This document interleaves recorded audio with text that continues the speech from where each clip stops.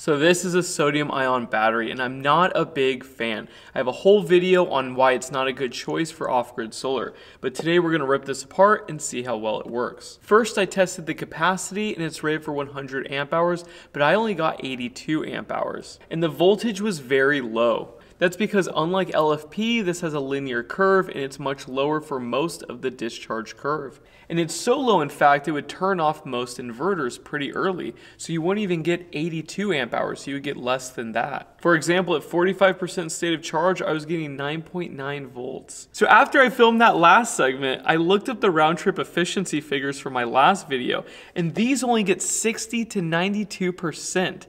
LFP is 95 to 99% round trip efficiency. So those capacity test results might actually be accurate. That's all you're gonna get because it's so inefficient. And like I said a second ago, your inverter is gonna cut out because the voltage is so low. So you won't even get 82 amp hours. You'll get more like 60 amp hours out of 100. But with LFP, you're gonna get 100 amp hours, which means with sodium ion, you need to buy more batteries, more solar, and a different inverter. We need new technology to support this linear curve. Also, these are not cheaper. These are double the cost of LFP, but in time they're supposed to come down. But I'll believe it when I see it. At the current price trajectory of LFP batteries, the shipping is going to cost more than these batteries. So it's so cheap, it's like, why even buy sodium ion? But you can use it at lower temperatures, or you could just use LTO for cheaper, or you could use LFP with a heater. So yeah, again, I just don't see the benefit at all. Anyways, this is not supposed to be a rant. I have a whole other video talking about all the problems with sodium ion batteries. But yeah, let's open this up and see what's going on.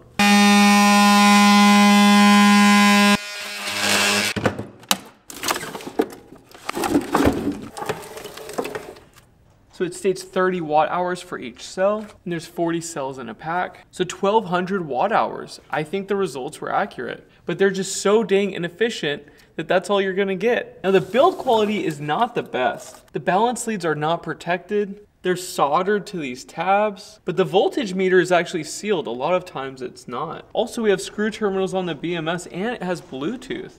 I actually have a fun idea. Let's do another capacity test at a 1C rate and see if it's less than 82 amp hours. Let's see how bad it gets. So first, let's charge it to 100%. So now we're charging up, and the voltage is so low that the 12-volt charger won't even turn on. So I'm using a manual power supply to get it up to a good voltage so this thing can actually work.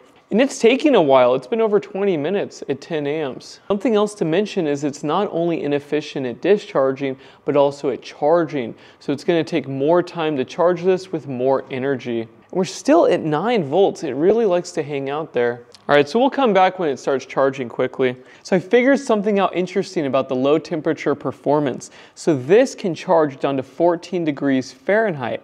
But guess what? That's the discharge limit of LFP, which is below freezing. So in theory, you could discharge your LFP battery until it warms up, and then charge it up at the limit where you can charge this.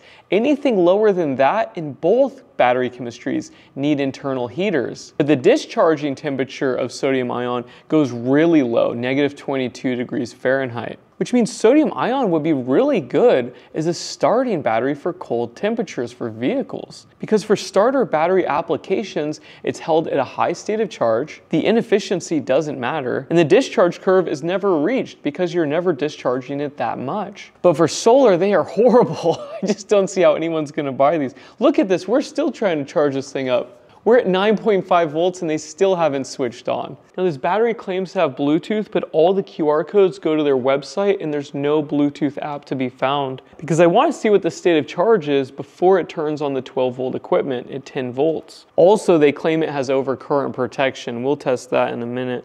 I also put their name into the Android App Store and there's nothing there. We're so close to 10 volts, come on. Now I've added a second power supply because it's taking forever. That means all those smart chargers that start at 10 volts won't turn on if you try to charge this from dead. You'll need a special charger. I don't know if it's a good starting battery either because yeah, this special charger thing kind of sucks. They need to raise the low voltage threshold and say it has a lower capacity so you can actually use it with all this equipment. You'll have less capacity, but at least things will actually work. 10 volts, we're there. They are not turning on. I thought they turn on at 10. Here's another battery charger. Let's try this one out. There we go. This one works. Now we have 50 amps going in. And that voltage is rising so slow, man. I am so accustomed to LFP that this is just crazy to me.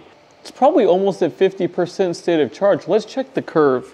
So looking at the curve, we need to be at about 25% state of charge for this stuff to actually work.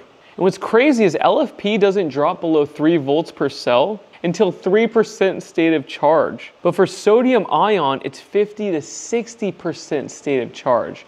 So the voltage you get at 3% with LFP is what you get at 50 to 60% with sodium ion. Even lithium titanate oxide, it's supposed to be linear, but it's better than sodium ion. Sodium ion's like just the worst. I would say sodium ion is like a maintenance-free lead acid battery, going by like the Coulombic efficiency, the volumetric density, the specific energy, the low temp performance. There we go, it finally turned on. Now they claim that it has overcurrent protection, so let's give it over 100 amps and see if it works. It works! It actually shut down all the way, so the BMS did its job. So let's turn off all these power supplies. Exactly 100 amps going into the battery. So in theory, I should come back in 30 minutes, but because it's so inefficient, I would say 40 minutes. And then it will be fully charged.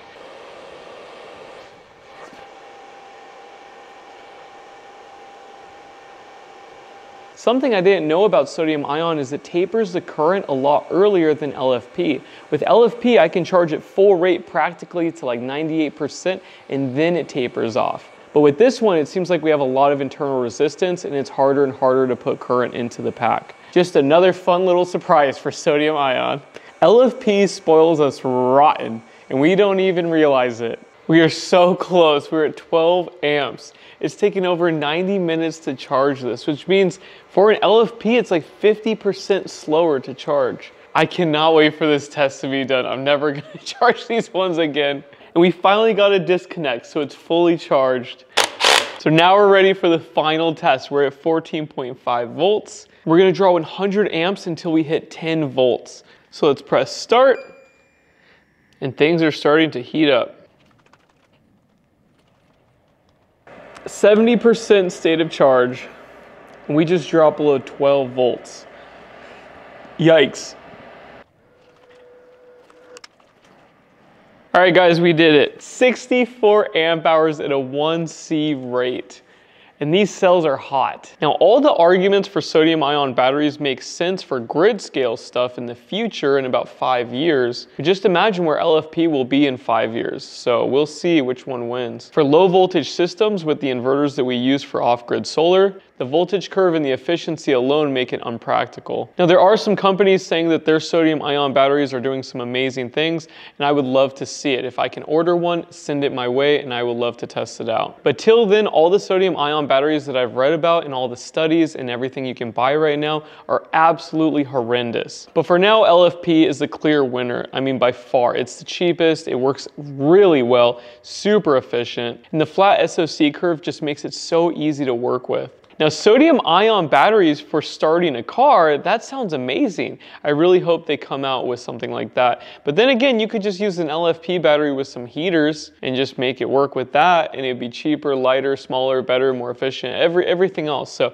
yeah, maybe we can find a way to use these for something else, but not for solar. Now, if you disagree with anything, or if you have new studies or new products, please send it my way. I would love to see it, or post it on the forum.